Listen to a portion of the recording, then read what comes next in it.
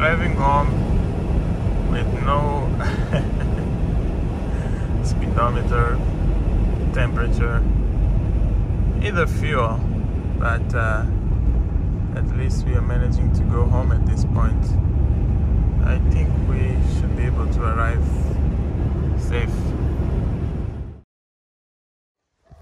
So at this point, this is the current condition inside the vehicle. As you guys are seeing over there, it's showing that a key light. Even though I have the keys on my hand, I can't flash the front lights, I can't open the windows. But if you press the push start button, sometimes it takes a while to have the accessory on. You can see at this point, at least I have the cluster working, but once I have the accessories on, you will see that this headlight is on, as you probably are seeing over there. Sometimes this one is the one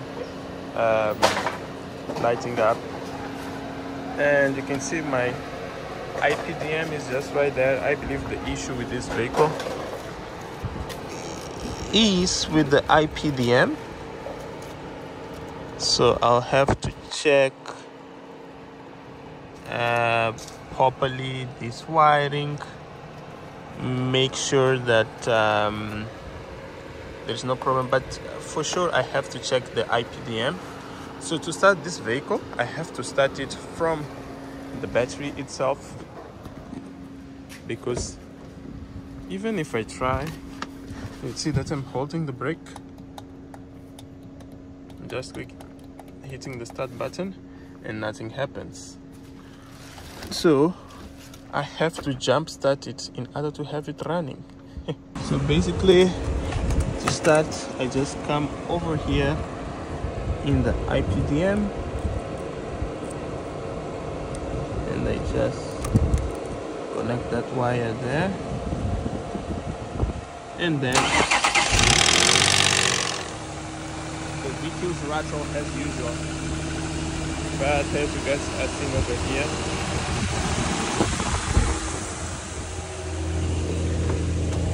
I was able to start the vehicle, and funny thing, no check engine light. That's the silliest part. Good people, I hope you guys are doing good. So as I saw in the intro, I was just trying to do some contextualization for you guys, just to show you how the vehicle is behaving. And after that, I just went straight away and connected my diagnosis machine into the OBD ports in order to understand which kind of errors we are having on the systems.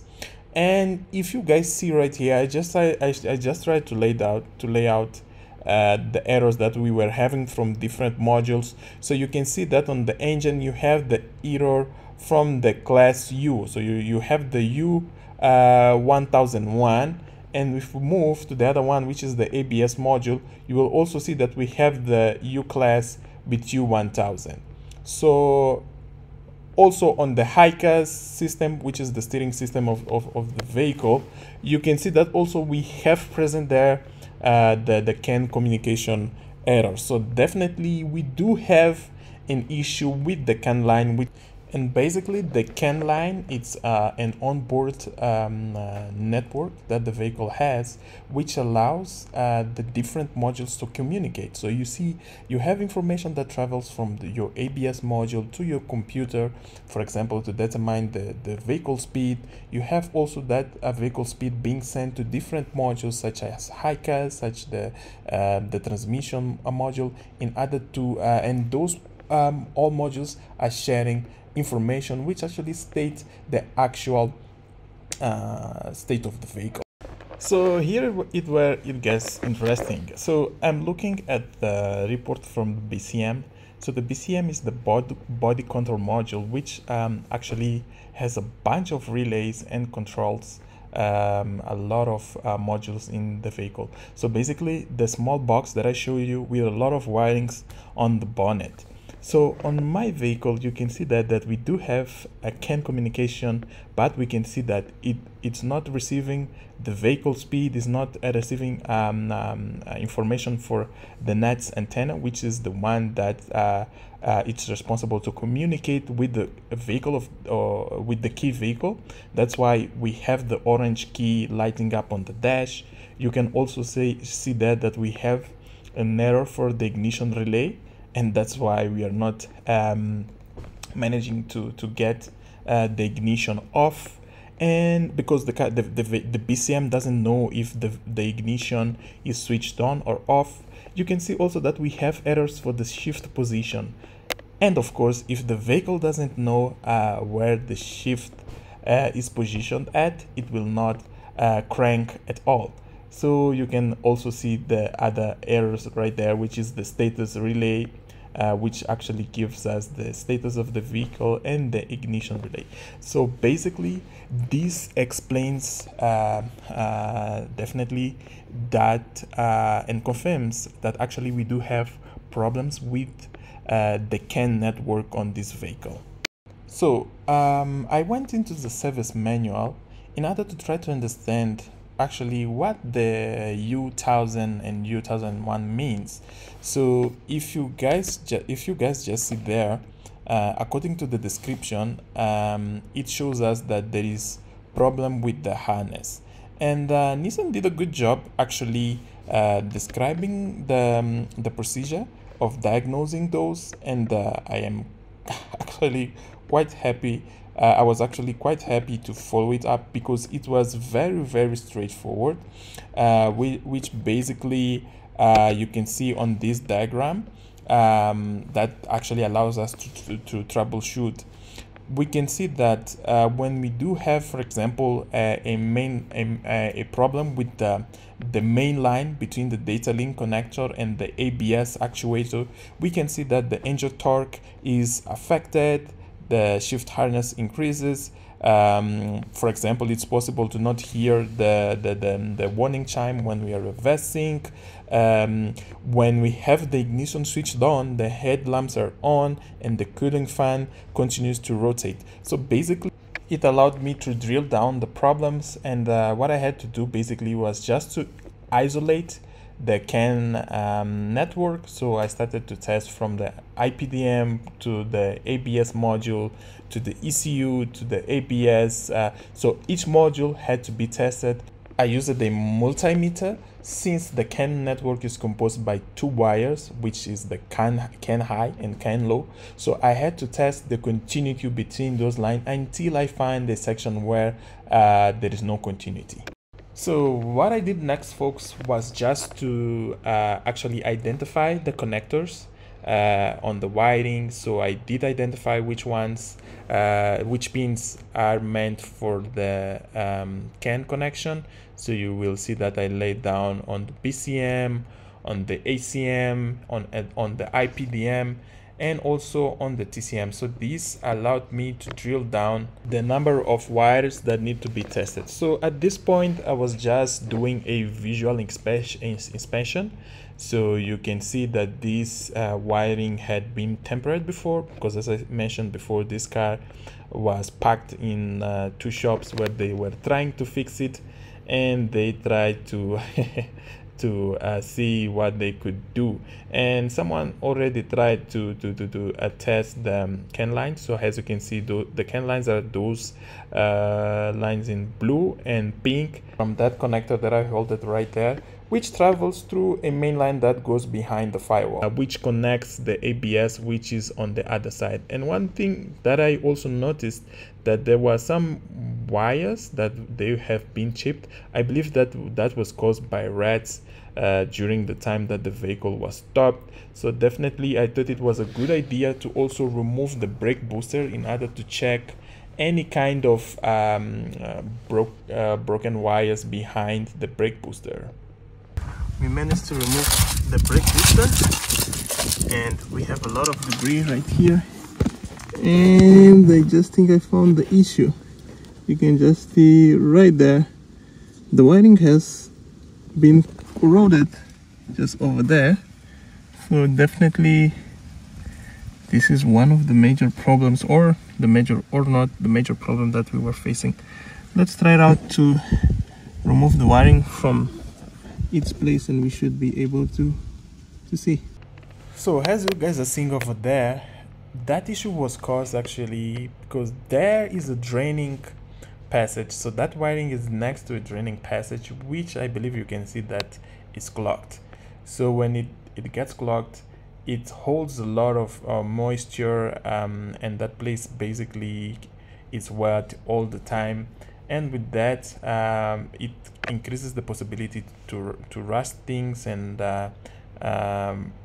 with that drain clogged for so many long years, I believe that was the cause that ended up destroying the wiring on that section. And I managed to remove the connector that goes inside right there, and you guys can see that we have a lot of trash here, and we ended up finding the wires that were split, as you can see. So those two, in fact, the blue and the pink one, are the ones for the CAN bus and the ignition switch. As you can see, all of them were split. So basically I will be repairing those, make sure that they are they are good, test the continuity, and make sure that everything works. For that I will be using this old wiring that I have laying around here. So it's good quality wiring in a soldering iron to make sure that everything looks good as it should. So we are done here with the wiring. As you guys are probably seeing over there, tested the continuity. We have the continuity. Also made sure to weld with this tin, and I'll just insert the cable now and see if we have any results. So folks, did the first connection for the testing. As you guys are seeing over there, I got the key. The orange key already disappeared. Okay, switch on to accessories. The radio is on. The radio is on, folks. And it has a music box. Let's switch to on. Wow, the oil pressure now, it's coming on. Wow. Let me just try to connect my diagnosis machine and try to see the errors that we have now. Many adorable hours later. So from there, folks, I managed to connect the machine, and all the CAN errors were gone. I was so happy, and as you can see, I was just running multiple tests. I could flash the headlights, I had blinkers, as you guys are seeing over there. The fog lights were also working, and one thing that I noticed right away when I entered the car and I switched on the ignition, the fans were not running anymore. So definitely this was a win. But the big question remains, will it gonna start?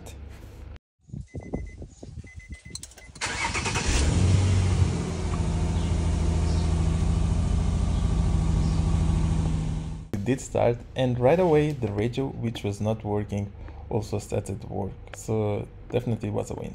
Much later. So finalized all the repairs in the wiring, as you guys are seeing over there. So now I'm about to put back the brake booster. Everything is looking good. Install the braking pump, and I still have to work in this area where I need to redo everything. So I have to make sure that everything sits where it should. Everything is pretty much organized, because this project has to come out clean. So basically all this wiring comes down here. The IPDM box sits just right here, where I will be installing back the holder for the IPDM box, just right here. So with that, I started to clean up the area, and also started to organize the wires. Made sure to insert back the bracket for the IPDM. Also started to lay out the wiring to make sure that all the wires go in the direction that they should, and also had to do some fixes. Seems some wires had been chopped around, some other ones were already the seal was not in good condition, so I made sure that all of them were pretty much well insulated. The connection was good, and as you can see later on, I was able to insert the IPDM, started to lay around the wires. I used some zip ties to make sure that everything is organized as it should. So folks, from what it was a few moments ago, this is how the wiring is looking. I still have to finalize the protection on this wiring, because at this point I just organized the wirings. I need to add some shields, and as you guys are seeing over there, it's looking way better than it was, right? This dust cover just comes in there. So yeah folks, I'm just loving how everything it's coming out, as you guys are probably seeing there. So I think I'm finally done with the wiring. As you guys are seeing over there, just protected those wirings to make sure that we don't have any trouble with rats or similar animals. But yeah, at least it's looking pretty much organized comparing on how it was. Did the same all the way back there, you can kind of see probably, and until this side. So basically the wiring is all set up, the fuse box is just there, just need to connect it, and we should be ready to go. Because the battery sits right there, just added the battery support, connected the IPDM where it should. We were good to insert the battery. We managed to finalize all the wiring on this side. We already installed the battery tray. All the connections are looking good. As you guys are seeing over here, everything looks pretty awesome. So I'd say in terms of wiring, we are already done, and take this as a successful repair. Posicionar o travão. Oh yeah.